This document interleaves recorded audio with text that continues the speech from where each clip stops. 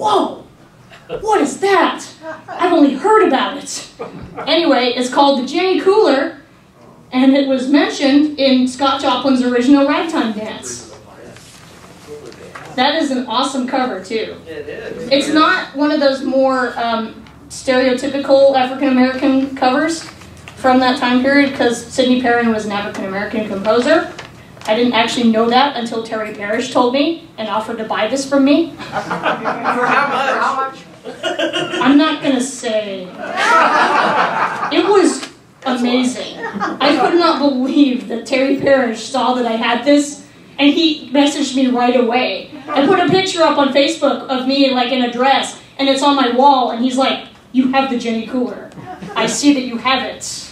Dude, you need money for college. But this piece is so good. It's actually a really good piece of music, too. Like, not only is it, it's one of those fabled pieces that we only hear about in the circles of learning about Joplin, but, here it is, and it's a good piece of music, and it was written in 1898 by Sidney Perrin. And here you go with the Jennie Cooler. Don't sell it. I don't plan on doing it. How did you find it? I'm not going to disclose where I found it.